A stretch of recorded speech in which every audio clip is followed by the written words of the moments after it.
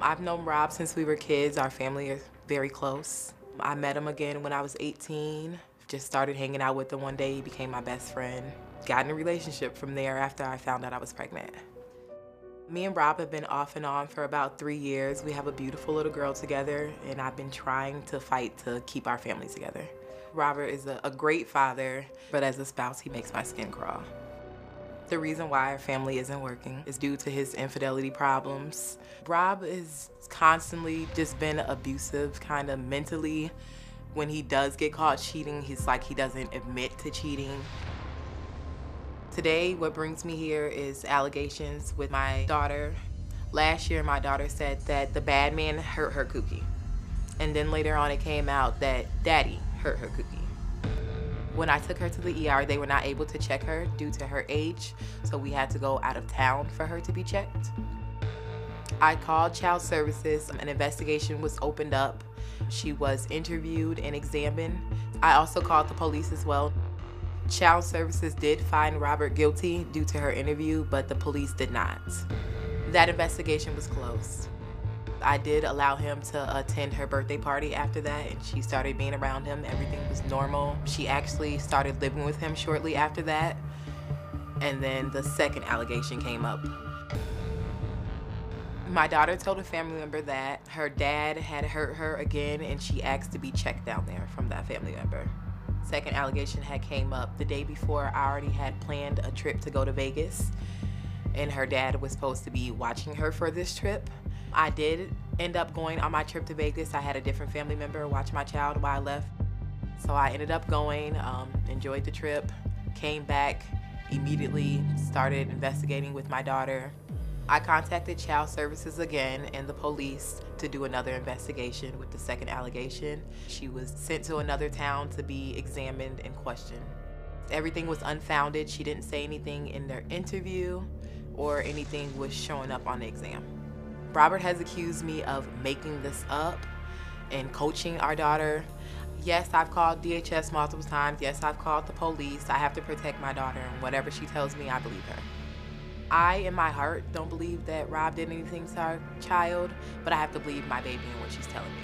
I have taken her away from Rob due to these allegations because if he's hurting her or confusing and manipulating her mind more, I don't need her to be around him.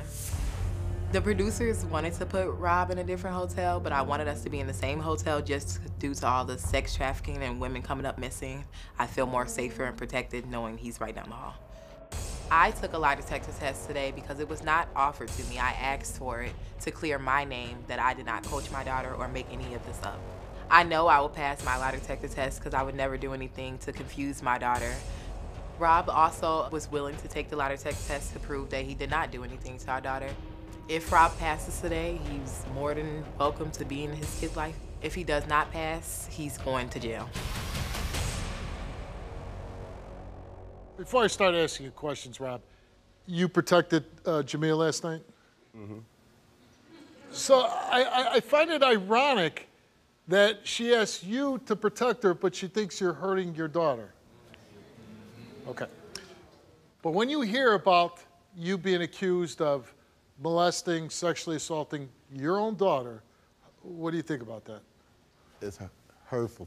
I can't really speak on it. It's like, I have my father in my life. I always say my father in my life. And I feel like that taught me how to be a man and how to be a father to my child. I feel like Jamia has not. So she don't know what a genuine man looks like or what a real father looks like. And the bond I have with my daughter, she really messing that up. I've never been approached by an officer. I've never had DHS send me anything in the mail. So you didn't talk to either one of them? Never. Not the first time, not the second time. The first time she made these allegations up because I was in a relationship with a woman that she wasn't approving because I had moved on. She had complications going on and my daughter had to come be with me permanently. I stepped up, never no questions asked. I got my baby. When Jamia got back on her feet, gave her my daughter right back. How long was she with you for? A couple months, okay. At least 3 months. Yeah. Gave her back. Get on the phone. What's this? Your mommy saying, yeah, daddy, you touched my cookie. Okay. We don't even call it that. We call it private areas. Once she was done, I asked, who told you to say that? She said, my mommy, and Jamia hung the phone up. I never heard anything else after that situation. 2 years later, altercation happens again. I come for her birthday. I end up staying in town because she had complications. I had to get my daughter once again. No questions asked. I step up, I get her. How long this time? Almost like 6 months I had her. Since I came down there to their town, I wasn't even staying in the town that they was in, but I got a crib and I stepped up like I'm supposed to as a father. It gets out that I'm seeing someone again. Boom. I give my daughter back to her. Here come the allegations again. So you deny doing anything sexual with your daughter? I would never. That's my world. I lived a different life, and once I became a father where I'm from, that teaches you that there's more to life. That's your future. That's your seed. That's what's gonna be here. That's your legacy. That's what's gonna be here when you gone. I never, ever, and it's not just my daughter, it's any child around me. That's the genuine man that I'm just am. What's this about Jamia going to Vegas after she accuses you? If I was the one accusing somebody of doing these type of things, ain't no way my daughter leaving my side. Ain't no way we ain't going directly. First thing I want to say is that I'm only here for my child, and that's it. Second thing I want to say is I'm watching backstage and listening to everything you say. So you think that I coached our daughter? You truly, in your heart, we just had a whole talk about this. You think I coached our daughter?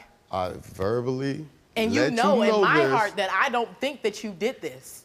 But I have to believe what she said because of not only my past, that my family didn't believe me, so I have to believe anything she says. I don't care who it's from. It could have been God who she said did it, and I would have believed her. You cannot put your past trauma I'm not off saying, on and me I and my understand daughter. that. We go through our stuff, we talk Secondly, about it. I'm dealing with my own stuff. the only reason, like I have let it be known to you, the first time when she was on that phone, and she said, "Who said?" When conversations that ever happened? When did we ever have a conversation where she said, "Mom said it"? Ever? When we were sitting on the phone and my spouse was right there. You know, you can call. What? When? We're not finna do this. Now we gonna. The first time? Yes.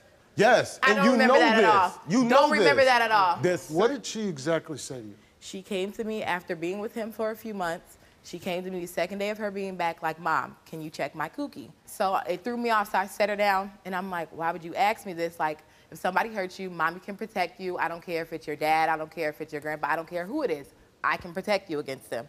So then she started saying the bad guy hurt her cookie.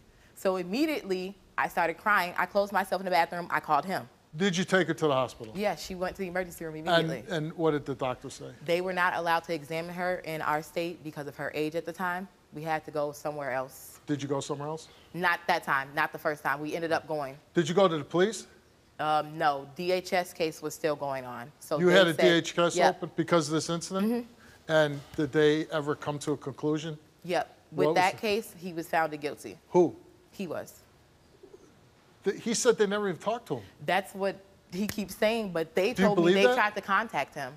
Well, yeah, they tried to contact, but he's saying if he never talked to him, how can they come to a conclusion? They found guilty due to her interviews, due to my child's interviews. Okay, but nothing to do with what they said to him or talking to him. I don't know if they ended up talking to him. What I'm saying is, from her interviews on my paperwork, it has him found guilty. Right. She has my contact. How would they not be able to contact me? I gave them the address of where you were staying. Here's the bigger question is, how did they find you guilty if they never interviewed you? The DHS people. Okay, so, but here's you know, you're a woman, and I don't want to make fun of you feeling unsafe in a city you're traveling to. Oh, yeah. There's a lot of crazy stuff going on in the world, I get it. So you know, you want to feel protected. You feel protected with him.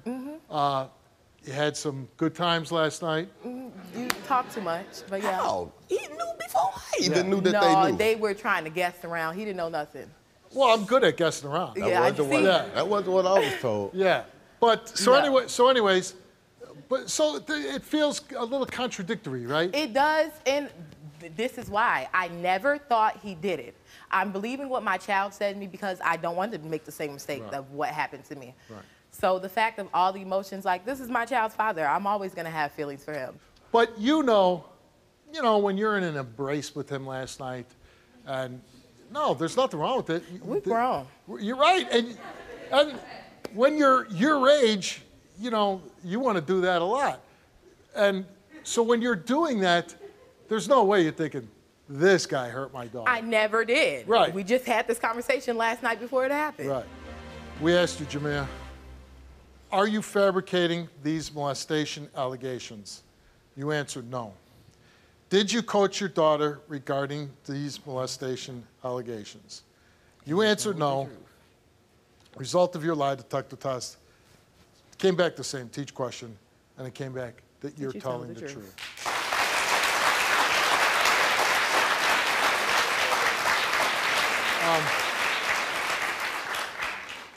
I didn't think you were making this up. There's no way. I think you're a concerned mother. I think something's going on, but it's just not him. Yeah. I'm just curious, and there's really nothing to do with the story. Any chance you two ever get back together? No. No. How about you? No? We just tried. We just tried a few weeks ago. We were trying to work on things. We were. How long did you try for? A whole bunch of stuff came out from what he was doing. We weren't together. It No, pissed but me how off long and I did you reacted. try? Well, how a few long? weeks. 10 minutes. 10 minutes? A few days until the truth came out. They try a lot in 10-minute increments. And please don't let him fool you. He'll try again.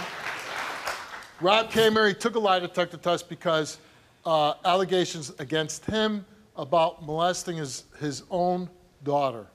So he came here, he took a lie detector test, and we asked him, have you ever touched your daughter for your own sexual gratification?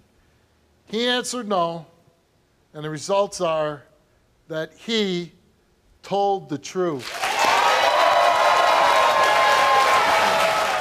And I mean this, seriously. I wouldn't sleep with her anymore. Because as much as you might enjoy it, I think it complicates things. I really do. It confuses me because he knows. Right.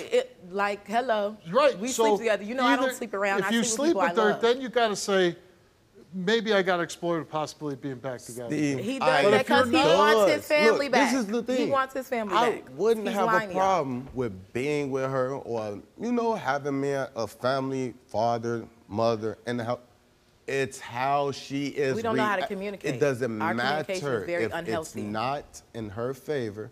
If she's not having her way, the world can burn and crumble. It can. That's why I'm here on the show. Because we could have did this right at home with the local police. But I'm saying, found out it wasn't me. But if you know this, you gotta stop sleeping with her. If there's a chance that you should be open and talk and spend time together and figure it out. If you can't, be adults, manage this child, be in this child's life civilly, be mom and dad, but apart. And that's all I'm saying. And if we explore that option. If we can help you with anybody else, we let us know. Good luck to you. Click here to watch more Wilkos. Click here to subscribe and get a front row seat for all the action.